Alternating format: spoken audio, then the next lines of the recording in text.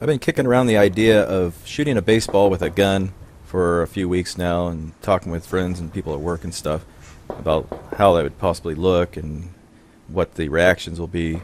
I wanted to shoot it with a 45 pistol, and actually a couple people thought maybe it might ricochet back or something like that. And you know, understanding of physics and everything differ amongst all of us how we understand it. And I decided just to simply shoot it with a 22 and see what it'll do. I didn't know if a 22 would go through a baseball or not. Baseball's pretty tough. I think it's got like a little cork center, and it's wound real tight with string. Plus, it's got that leather carcass on it.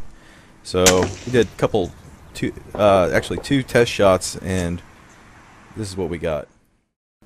The first high-speed shot, it's a little too dark. I had the shutter speed about 1/5000th of a second, so it's just a little too dark and not very natural looking. And it was kind of a good thing because I didn't hit it directly in the center anyway. With the bullet, it just kind of glanced off the top.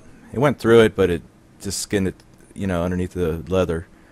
So I did one more take with a 1/2000th of a second shutter speed and got it close enough to the center to call it good.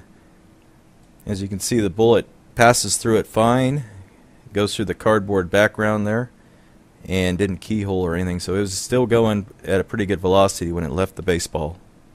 Now these are 22 subsonics, and here you can see the rod that I stuck through it just to show you the angle, and under my thumb you can see the little area where the first bullet hit.